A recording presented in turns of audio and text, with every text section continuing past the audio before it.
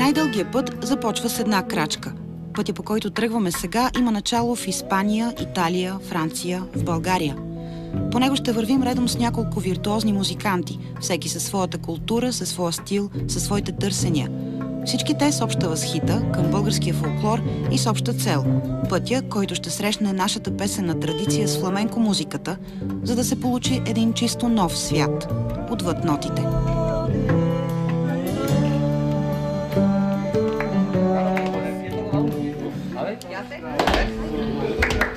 Проектът е наречен Еструна и събира на едно място едни от най-талантливите съвременни джаз и фламенко музиканти с съвсем млади български гласове. Те се обединяват, за да придадат ново, уникално звучене на традиционната испанска и на традиционната българска музика. Автор на част от композициите и инструменталните аранжименти на всички песни е Антонио Форчоне, китарист, за когото търсенето е начин на живот.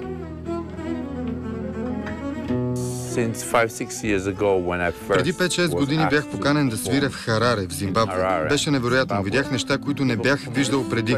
Хората свиреха на странни инструменти, но докато свиреха, езикът на тялото им се променяше. Сякаш ставаха едно с инструмента. Това не е просто свирене, това е ритуал. Аз харесвам ритуалите, те са част от ежедневието им и удоволствието, което видях в африканските музиканти, ме привлече толкова много, че исках все повече и повече.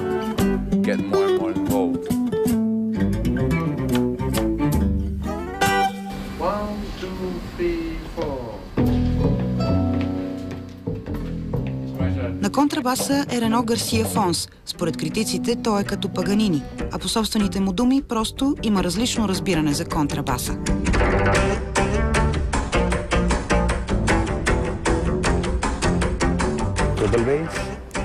Този инструмент в моето съзнание е солист, а не просто част от акомпанимента. С контрабаса изследвам различна урод музика. От началото мисля за него не само като за чист джаз инструмент. За мен още от самото начало това е инструмент, който може да срещне всякакъв вид музика. Перкусиите в Еструна са испански, в ръцете на Агустин Диасера.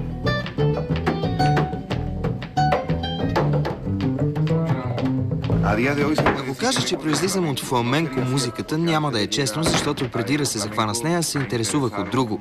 От много малък усетих концепцията на world музиката. Това най-много ме привлича като перкусионист. Това не е и първият проект, свързан с фолклор, но за първи път работя с български фолклор и български гласове. И това много ми харесва.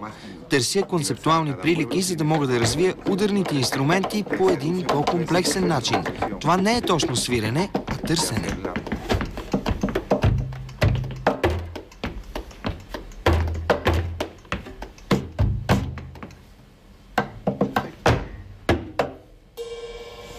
Получи се диск, току-що.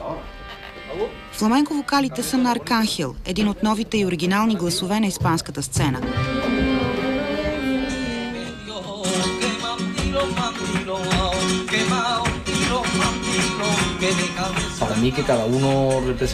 За мен е много важно това, че всеки един представя музиката на своята страна и на своята музикална ориентация. Радваме, че ще мога да споделя с останалите и в същото време да се уча от тях.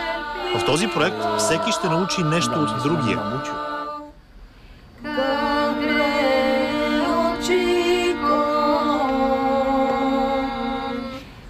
От българска страна участва доцент Георги Петков.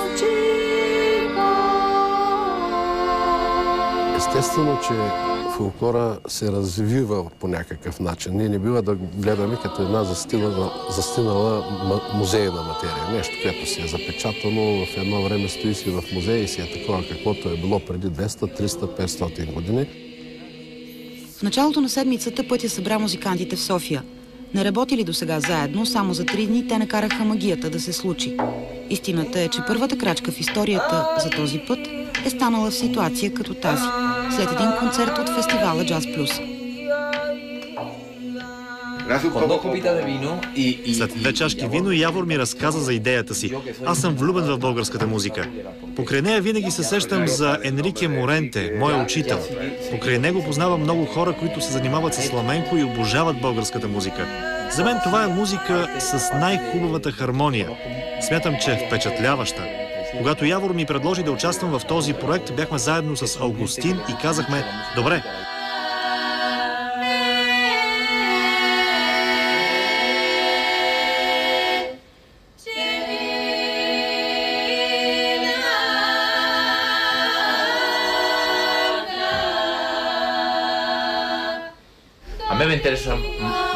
Мен винаги много повече ме интересувала музиката, която е близо до корените. За мен тя е музика с характер.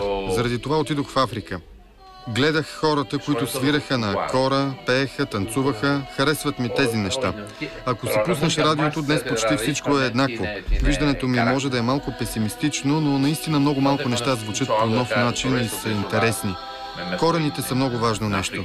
Но ние не сме се събрали тук да говорим за чисто фламенко или за чист български фолклор. Събрали сме се, за да говорим как да вземем отделни елементи от музиката и да направим нещо ново и хубаво.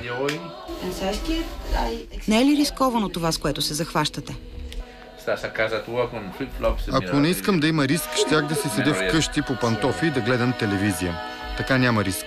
Аз обаче съм тук, още повече всички нови неща винаги съдържат риск. Има риск, но има и ентусиазъм и любопитство. Българският фолклор си е български фолклор.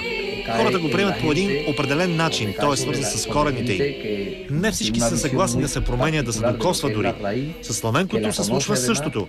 За щастие, фламенкото е една музика с много възможности. При всяко положение има риск, но също така ние сме любопитни да видим какво ще стане. Ако спектакъла не се получи, ако нямаме успех, за нас ще остане контакта с другата музика.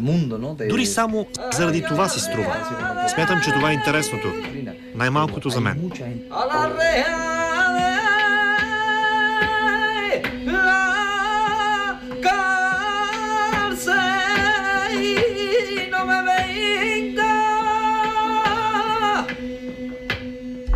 Искат да поемат риска, да се осланят повече на интуицията си и на доверието в останалите, за да създадат нещо, което ще има нова мелодия, ново звучене. Те са тук, за да може да направят фламенко без да е фламенко и българска народна музика без да е българска народна музика. Да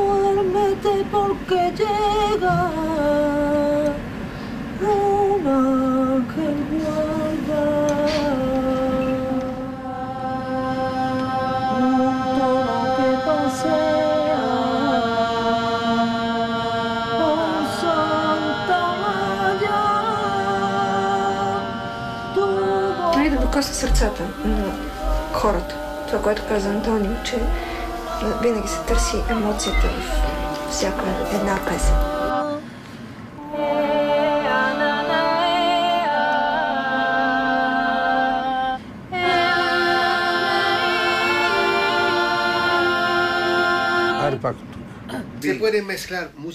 Може да се смесва музика, за да се правят пари, защото в момента има някаква модна вълна да се смесва всичко. Хайде да вземем малко от тук, да сложим и един глас от Монголия. При нас има разлика и тя е в това, че, например, аз съм влюбен в фламенко музиката, още откакто бях малък. Българската музика я открих, когато бях на 18-19 години. Тогава си купих първия диск. Тоест, това е нещо автентично. Освен това, ние уважаваме традициите. Всичките. Освен това, имаме намерение да научим неща, нали? И това дава стойност на това, което правим.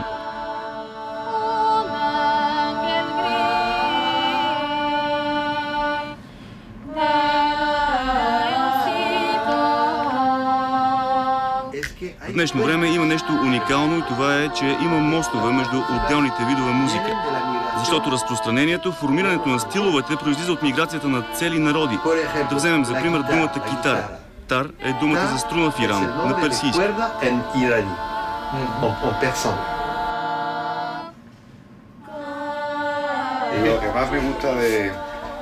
Това, което най-много ми харесва в проекта е, че го има очакването. Вие четиримата много добре обяснихте защо, какво се опитваме да направим. Това, което се забелязва обаче, е нещо толкова простичко, като привличането. Тук не става дума само за уважение към традицията, за артистичните ни търсения. Става дума за нещо толкова елементарно, като привличането. Не към предизвикателството, не е важно дали имаме капацитета и можем да се справим, просто става дума за това да смесим неща, които много ни привличат. Най-важното е насладата. Не сме се захванали с този проект, за да направим пари. Не е просто за да се преоткрием, защото един път е извървян и трябва да тръгнеш по нов. Не става дума за това. Става дума за постоянното търсене на красотата, което всъщност ни привлича.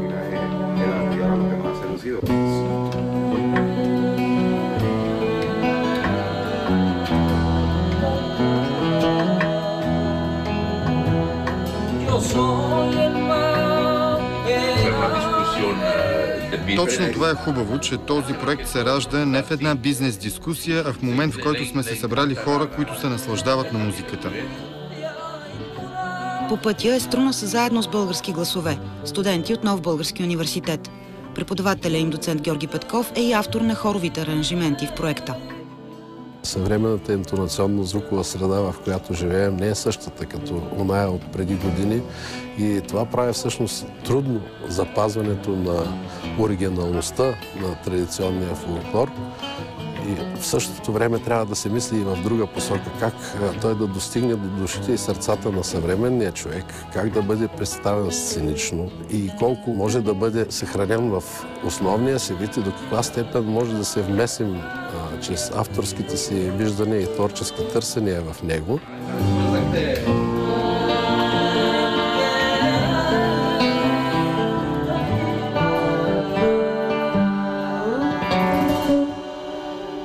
Фолклора е много позабравен от нашите връстници и това е наистина начин, по който ние да покажем този фолклор на тези хора и той да се възроди просто.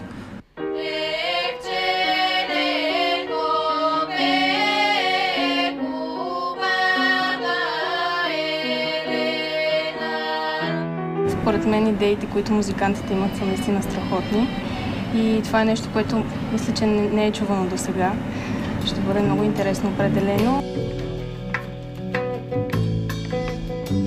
Когато се прави от хора, които са се утвърдили през годините с работата си и участие в подобни проекти, няма как да не се получат нещата, според мен. Тръпката е уникална просто. Толкова ни е приятно и всичко правиме с любов и мисля, че си личи това нещо. И се надяваме, нали, да дадем най-доброто от себе си. Сега идва малко странно в началото, но действително с такива големи музиканти се работи много, много приятно и така трудността не я усещаме толкова директно. Търсенето по пътя мина и през Етнографския музей в София. Експонатите само потвърдиха думите на музикантите. Всичко е свързано.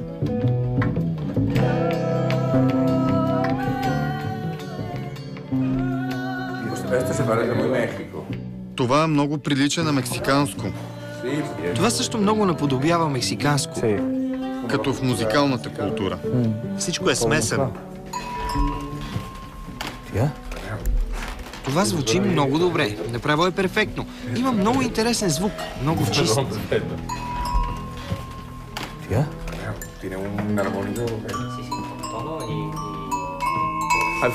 Посещавал съм много подобни музеи по света. Много ми харесва да надниквам в миналото, в начина на живот тогава. Да разбирам дори какви са били цветовете, които са използвали хората. Това казва много за една култура.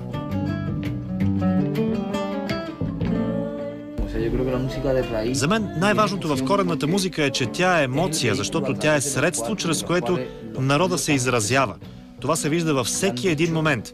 Тя е част от традицията, това е музика, която движи нещата напред. Тази емоция, това чувство се усеща.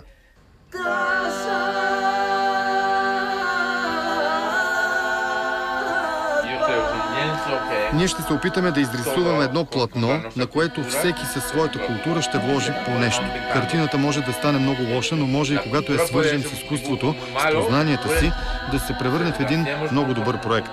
Всеки един от нас е свързан със своите корени, със своята култура. Но когато правим нещо в едно ограничено пространство, трябва да сме внимателни да не отнемем от мястото за другия. Красивата картина е балансирана. В нея има хармония. Това се опитваме да постигнем и ние.